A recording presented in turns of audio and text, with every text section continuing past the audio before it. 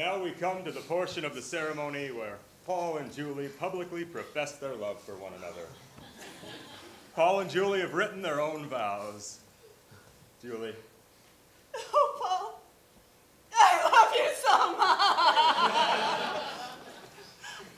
I've written pages and pages and pages to describe how you make me feel. Oh, good Lord. But, Mother, I was able to sum up all of my emotions in just one single sentence. So, Paul, it may sound cliche, but I think 5 words say it best. I love you so fucking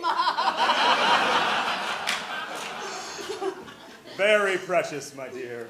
She was never very good at counting. Paul? Wow. I have to follow that? Okay. Julie, thank you so much for your kind words. I am feeling so much right now, and I know that this is the moment, here in front of our family and friends and our God, to tell you what's inside my heart. Throckmorton, my guitar, please!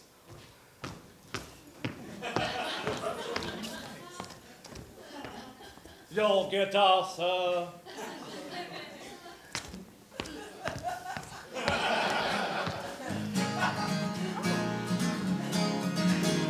I'm trying to tell you something about my life. Opening my heart couldn't feel more right. And the best thing you've ever done for me is to help me take my life less seriously. It's only life after all. Yeah. Well, my sex life has a hunger that's insatiable, and my penis has a call for all to hear. Lucky girl! I wrap my hand around it like a blanket. I check out some new porn so I can spank it. Oh, shit! I got the release. I went to a gay club. The music was amazing. Before I knew it, my loins were blazing. There's only one answer to this question, pointing me in a different way. And the more I realize my true identity, closer I am to gay.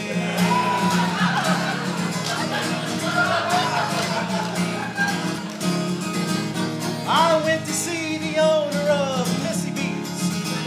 He had a poster of RuPaul and a cock down to his knees. Hey-o! He listened to my feelings. I knew he understood me. He said he'd like to do me. I said, no, I'm still with Julie. I walked out of there with a new outlook on life. I knew he'd set me free. I went to a gay club. The music was amazing. Before I knew it, my loins were blazing. There's only one answer to this question, pointing me in a different way. And the more I realize my true identity, closer I am to gay. Hey, yeah. Closer I am to gay. Hey, yeah. I stopped by a bar at 3 a.m. to seek solace in a bottle. Instead I found a friend, and I went home with a heart on that I'm sure would break a board. Hey-o! Twice as horny as I've ever been before, I finally understood me. I went to a gay club, the music was amazing. Before I knew it, my loins were blazing. There's only one answer to this question,